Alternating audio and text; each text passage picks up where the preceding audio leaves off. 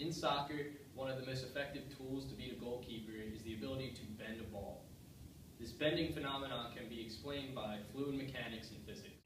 After a ball is kicked, it travels through the air, creating an airflow around the ball as shown here. It creates a turbulent zone and a wake region directly behind the ball.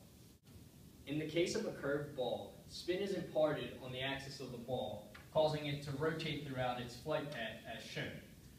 As a ball spins, friction on the surface of the ball drags the wind around the ball. The velocity, or the direction of the wind on the top is still in the same direction, but as the dragged wind meets with the airflow, they cancel each other out, causing a displacement of the wake region. Due to the net force imparted on the ball by the dragged wind, the air imparts an equal but opposite force in this direction on the ball. This force causes the ball to bend its trajectory.